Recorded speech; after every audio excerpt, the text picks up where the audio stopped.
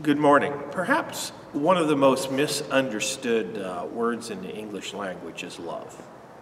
I want to talk a little bit about love today. I think there is a myth that Hollywood doesn't instill because it was already there, but reinstills in us and beefs it up and makes it stronger, that love is all about romance. That it's eternal longing and passion and youth and beauty. And that's all great stuff, and I'm all for it. I vote for it. But love in the Bible runs a lot more deep than that. Love in the Bible, the Greek term is agape. And it doesn't mean, oh, I think you're wonderful. Oh, you make me feel so good. Oh, I'm incomplete without you.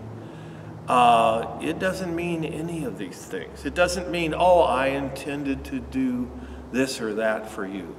Agape in the New Testament is doing the best you can for another human being. I'm reminded of the Fiddler on the Roof where Tevye asked his wife, do you love me? And she says, I darn your socks, I take care of you.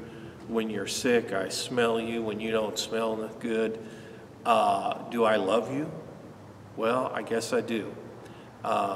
Whoever wrote Fiddler on the Roof understood that loving is about doing what you can for another human being. So the next time you think you're falling out of love, remember what love really is.